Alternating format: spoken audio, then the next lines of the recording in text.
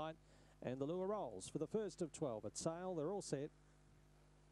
Ready.